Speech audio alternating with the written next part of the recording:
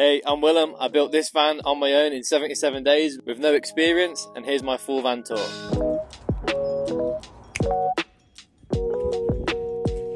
First of all, I decided I wanted an L-shaped kitchen.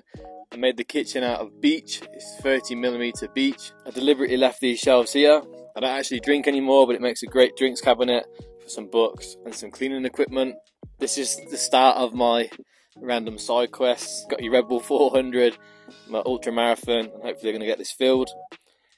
I also built an outside shelf which pops up like this and attaches to the frame of the van, and then you got an outside shelf for summer. In the front of the van there's nothing really exciting to show, but I built this cargo net in here which has saved me a lot of space. It's got all my hats and sunglasses on it, and at the minute I've got my skis living in the front here as well, with my Bluetti power bank, which has been a real game changer for having things charging outside and on the go. Right, shooting. Alright, if you come inside, I'll show you everything done on the inside. This is going to be a bit more difficult. Make sure you take your shoes off.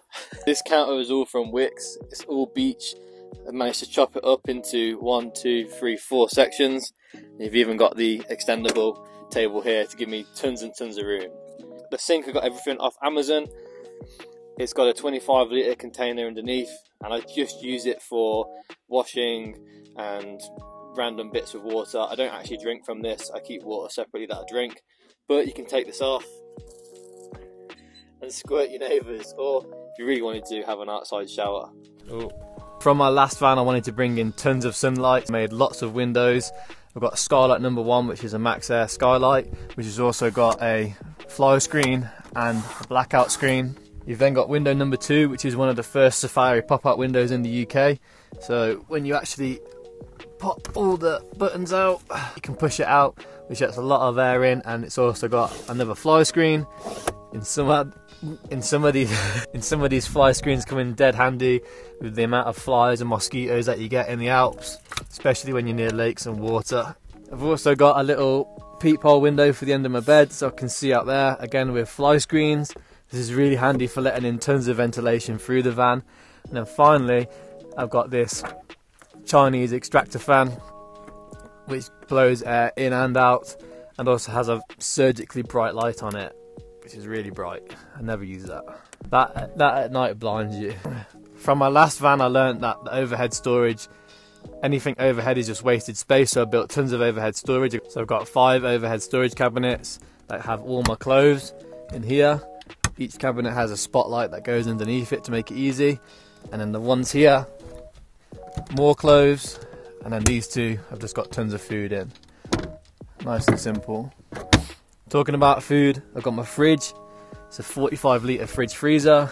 It's a bit empty at the minute, but it's dead handy because it's out of the way when I need it to be.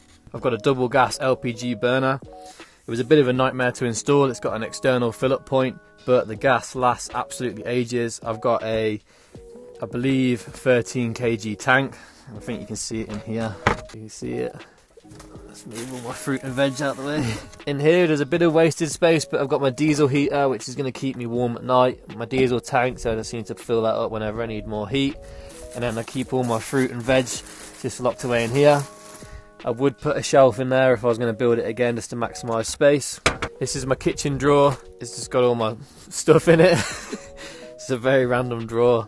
Knives, teas, more knives, cutlery, playing cards, you name it, it's in there. These 2 drawers have all sorts of things, from camera equipment to pots and pans to my drills and my DIY stuff. I decided to leave a hole here and actually build this through. I know some people leave the bulkhead in, or some people put it through. I personally wanted a nice large kitchen space for cooking, and also have the emergency like escape hatch, but also lets a lot of light in. The only downside to this is that it does get cold if you don't block this off.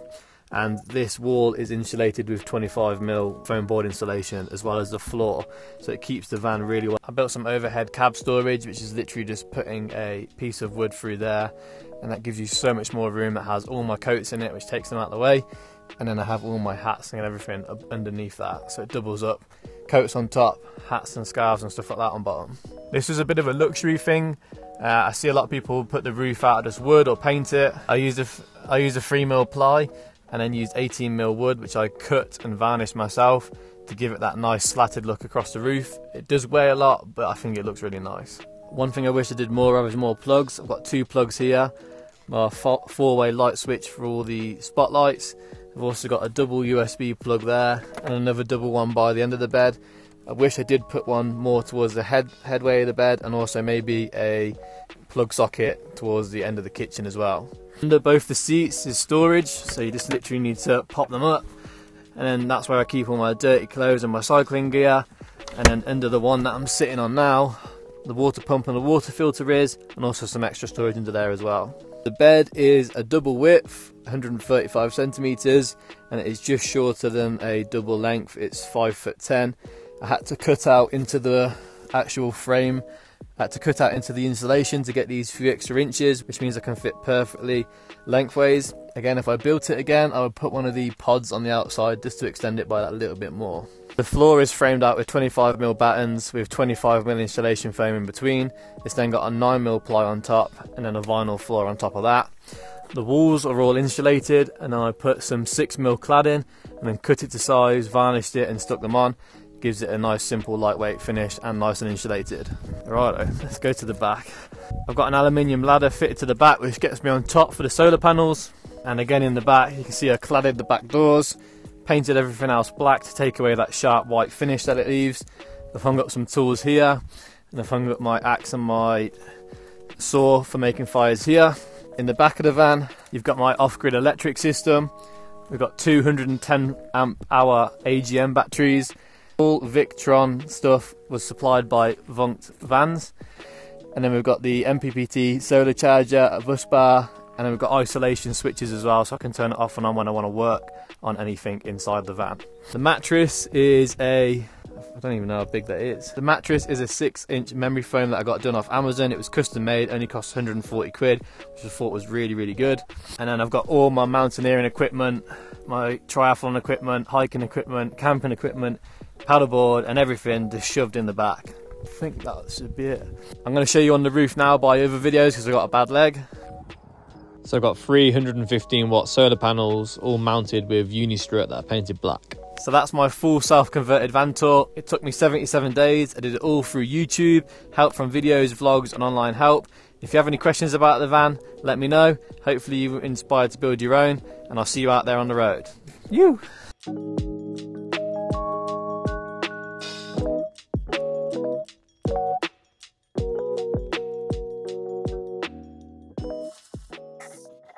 Yeah.